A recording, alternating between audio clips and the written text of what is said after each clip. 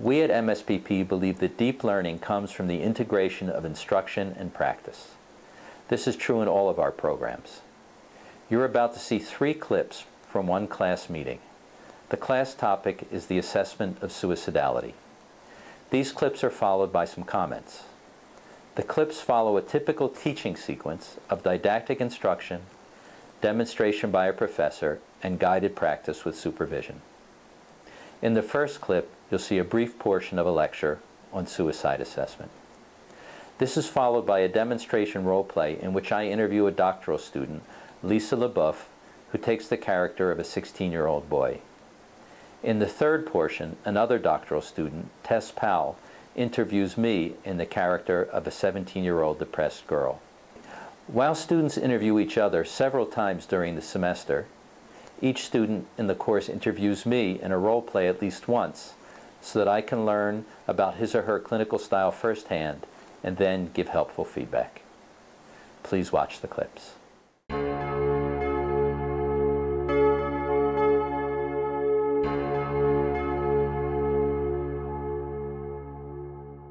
What proportion of teenagers do you believe have serious thoughts of suicide? 25%. Okay, we got a 25% estimate. 65%.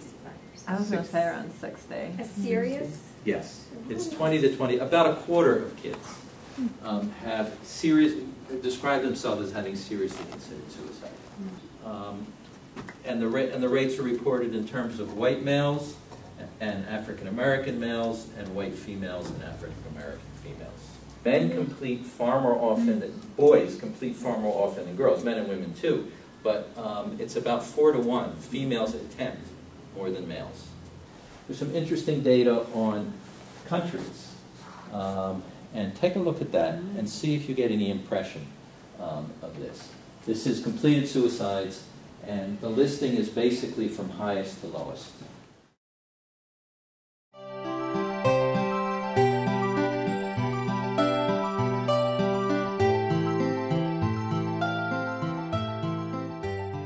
So I got the impression from, the principal talked to me too, and he said that you had gotten into some trouble. He didn't give me a lot of details,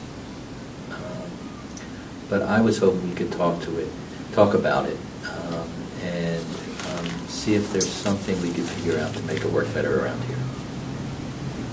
Mm-hmm. So, okay? Okay. Tell me, what was the deal with the wires? I decided not to go to class. And went to the boiler room and cut the wires. So, like, what kind of wires? The wires for the lights on the stage. So serious wires. I didn't know. Right, no, well, did you get hurt? Because that's stuff. No, good. Good. Okay. What happened when you got to the office? They called my parents, shoved me in a room for a while, told me how big I screwed up. That sounds like a total drag, the whole thing. You know, you were saying that some things here are boring and some things here are annoying. Can we start with the annoying ones? My math teacher.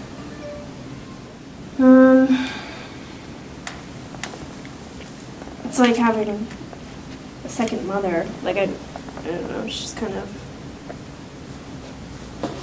she won't leave me alone.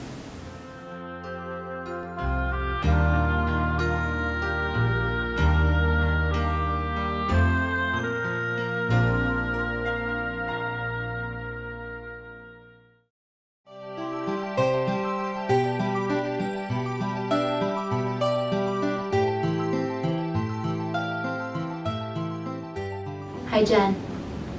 Hi. Hi, I'm Miss Powell. Nice to meet you. Nice to meet you.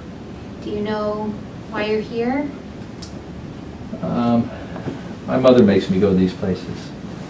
Okay. You've been to a lot of places like this? I've been to a lot of places. Really? I am a school psychologist, and my job here is really just to meet all different types of kids and adults who may be experiencing some difficulty, just to get to know them a little bit better and see if I can help them in some sort of way. Yeah, that's about what they all say. That's what they all say. Okay. Have they talked to you at all about why you're there? Do you know why you're there? Well, she wants me to stop cutting. She being? My mother. Your mom? Okay. And how do you feel about that? I think it's none of her business. Okay. Well, If I want to cut, I'm going to cut. She can't stop me. okay. So you feel like you're here today because your mom is kind of on your back, it sounds like, Yeah. about all this cutting. What do you think about that? Is that true? Is what true? Is it true? Are you cutting? Yeah. Okay. And she's bothering you about it. It's none of her business. If I want to cut, I'm going to cut. Nobody can stop me. Is she the only one that has an opinion about it? My guidance counselor, my doctor. Nobody's business. None of the damn business. It's my business. So a lot of people have an opinion about it. Yeah. And how do they all know? What's your opinion? I don't know yet. I want to find out how you're feeling. Obviously, it sounds like you're probably doing it to feel better in some sort of way. Yeah. And it doesn't help that everyone's telling you to stop. It's not that easy. They think I'm a little kid. I'm not a little kid. If I want to do it, I'll do it.